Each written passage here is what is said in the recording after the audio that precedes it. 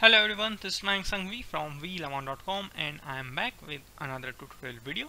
And in this video we are going to create a new FM project. So let's start. I already opened IBM Cognos Framework Manager, and if you want to know how to open Framework Manager, then you have to click on Start, all Program, and then IBM Cognos Business Intelligence, and then you have to select Framework Manager.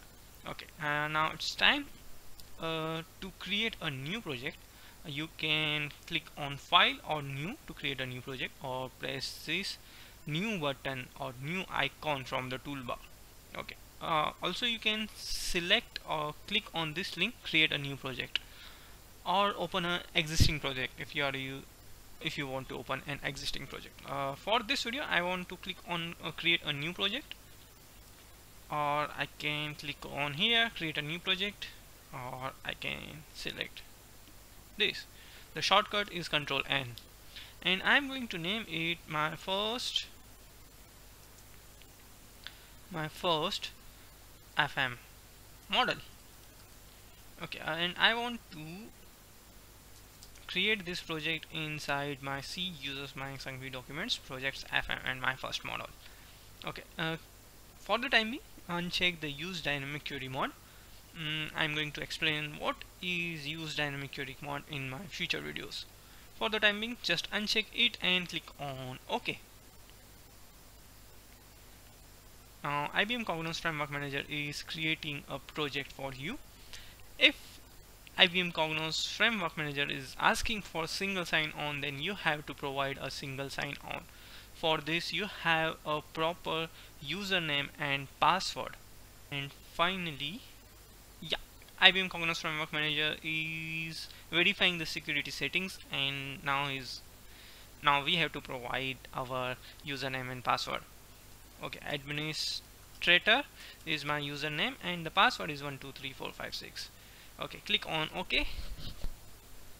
From select language window, you have to select the appropriate language. For this video, or for me, I'm going to select English and click on OK. Finally, Framework Manager is asking whether we have to run metadata wizard or not. If you want to run metadata wizard, then you have to select source, and then you have to create a new connection, or you have to provide the tables or the views which you want to import.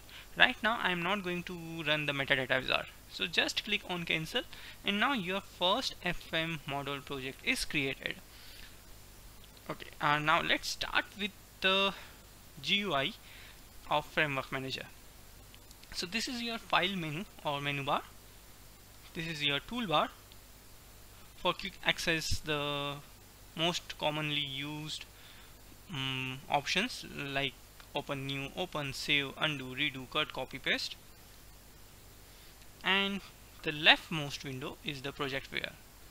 This is going to list down all the available query subjects or items available in your FM project. Now, in the middle section, this is the main work area where you can see the available query subject and modify those query subject if required.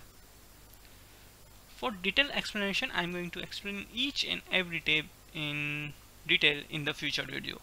For the time being, just remember this is your work area, or the area where you can define the relationship or find the query subjects. And the last is your toolbar or tool window. In this you can find all the available components in your FM project. You can run a metadata wizard, or you can find the dependencies, or you can find the dependencies between two query subject. And here is again the dependency window. And this is for search. If you want to search something, or you want to find or search a query subject, then you can perform a search here. Now the last window is remaining is the property window, and you can, okay, my property window is already enabled, so let's create a namespace and check its properties. I think here is the property window. The properties windows is the collection of all the properties which you want to change, or the property of selected component. You can change the name or other stuff in the property window. Okay, now I think I covered everything. If you by mistakenly closed anything, let's say name cannot be empty, sorry for that. If by mistake you closed everything, then you can again view those window by clicking these three buttons. And one thing, you are not able to close the main work area. Okay, so you are only able to switch the view mode of a project viewer, or a property window, or a tool box or tool window. Now this is the brief introduction on Framework Manager. In my next video I am going to explain how to import a database table or view in your Framework Manager model. So thank you for watching this video. If you are facing any issue, if you want any queries, leave a comment. I will try to respond as soon as possible with proper resolutions. So thank you for watching, and see you guys in the next video.